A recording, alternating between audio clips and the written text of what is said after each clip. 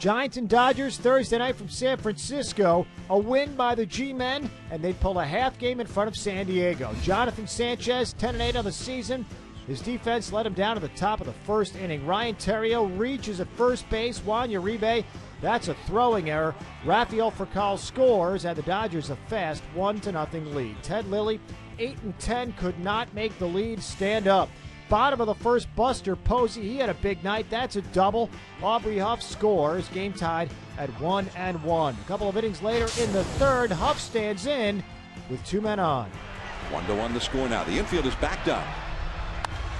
That ball is hit well. Deep to right field. And gone, a home run. The next batter, Mr. Posey, get out of town. A solo shot, his 14th. We've gone back-to-back, and the Giants now lead it 5-1. Top of the fifth, Russell Mitchell. This is his first major league hit, his first major league home run, his first major league RBI. It cuts into that San Francisco lead at 6-2. But in that fifth, Rafael Furcal swinging to end the inning. Sanchez, a career-high 12 strikeouts. In the bottom of the fifth, Jose Guillen adds on. Not that the Giants needed the insurance, but still pretty to look at. That ball is hit deep. Way back to left field, and it's gone. I got out of here quick.